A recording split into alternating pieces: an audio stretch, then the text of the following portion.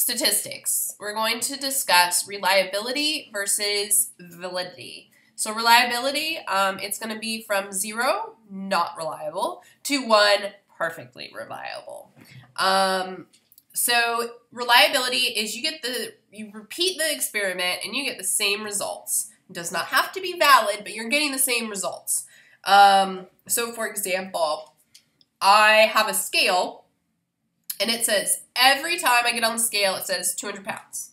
I get on the scale, it says 200 pounds. My cat gets on the scale, it says 200 pounds. My dog gets on there, it says 200 pounds. It's really reliable. It's showing that 200 pounds every time, right? Validity, however, measures what must be, they must be reliable to be valid. So our scale was reliable, but it wasn't very valid, right? We know that my cat doesn't weigh 200 pounds.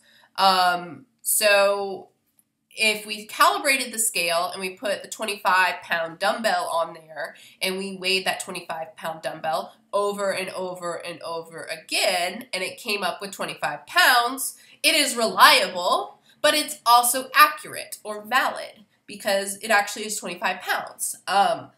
So that's kind of how I remember the difference between validity and reliability. Internal validity is going to be what is being studied is causing the effects. So say we're studying that my cat, she smells catnip and she goes crazy. So we are studying catnip making my cat go crazy. Well, maybe my cat just goes crazy for no reason. Yes, she does at 4 in the morning. That would not be very internally reliable.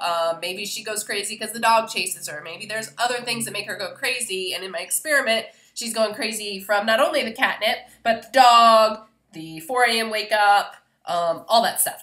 So that's internal validity. You want to make sure that there's not these other factors causing the cat to go crazy. You want to make sure she's only the dog's not around her. She's only exposed to the catnip.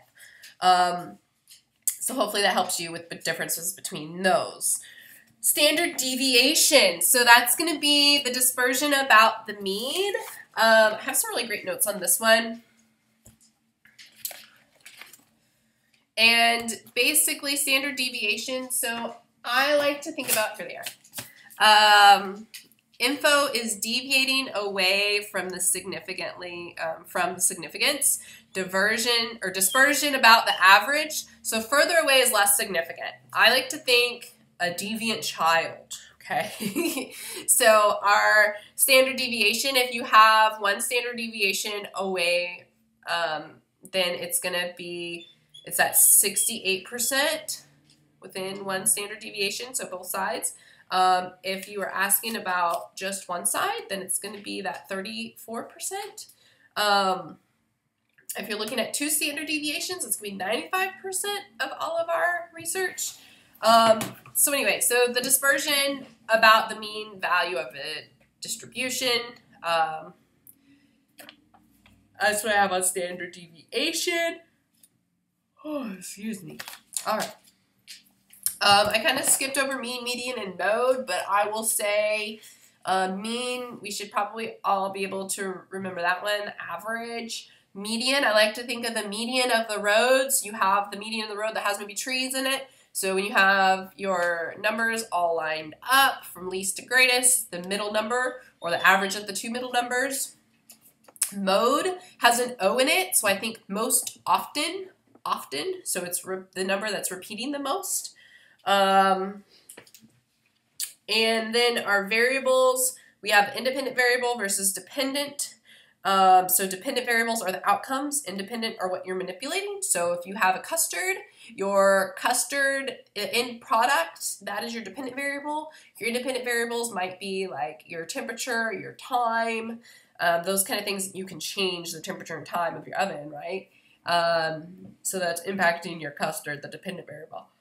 Nominal variables, they fit into a category like gender, race, ethnicity, rank or ordinal. So, hey, tell me if the custard from 1 to 5 tastes 5 the best, 1 the least gross, or whatever. The 1 is gross, 5 is best. So that's your ordinal or your rank. All right, I think that's all I've got on there. Variance. So, you want to know how do you measure or evaluate validity? It's called ANOVA, analysis of variance. Ask whether the difference between two samples is reliable and it can be repeated. Used when several products compete against one another. Answers are more than one significant difference anywhere among the samples. So just know ANOVA is used to evaluate validity. All right, we talked about standard deviations. I did a video on R values and P values. And then some different definitions to know. All right. Double-blind studies. That removes the bias from research. Mortality versus morbidity. So mortality, I think of the video game Mortal Kombat. I don't know if you guys know that one, but my stepbrother used to play it all the time. So mortal. I also think it has an L in it, like kill. I also think mortal versus immortal. So when you're thinking about like Greek mythology, gods are immortal. They live forever. Versus humans are mortal. We die. So rate of death. That's how I remember mortality versus morbidity.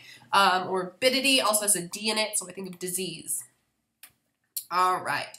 Inferential statistics. So basically, so techniques that allow conclusions to extend beyond the immediate set of data. What is the probability that results can be applied to a larger group? What can you infer from your results of your study? So inferential statistics, like I found this in my study, and it can be inferred or implied that this can also be found in the real world. So it's basically like in your study, how are you applying? Can that go beyond just your study? Like if you take it out of a petri dish, is it going to work in real life? That's how I think of inferential statistics. So techniques that can allow conclusions to extend beyond the immediate data set. Pilot study. So you are doing the same exact study. Every single step is included, but it's a lot smaller. So you have a pilot study of maybe you want to do something for the entire United States. But you do a pilot study within your own city. So a smaller group than the entire United States, right? Focus group. So we're obtaining information about a target group, a small group who care about the same beliefs, opinions, and problems. And then we have the chi-square test and the t-test. Chi-square, it tests whether there's a real difference between two categories. So we're comparing more than two categories. Our t-test is between the means of the two different populations. So test the null against alternative hypothesis. And then we have, that's pretty much it there. That is where I will stop for research. Thanks, guys. I will see you guys next Wednesday after Christmas, 1 o'clock. We are going to go through the next section, which is going to be normal nutrition, and probably going to be talking about metabolism and trying to get into some of the vitamins next week. So I will see you guys then, and take a look at some of your next section before we meet so we can talk about it. Thanks, y'all.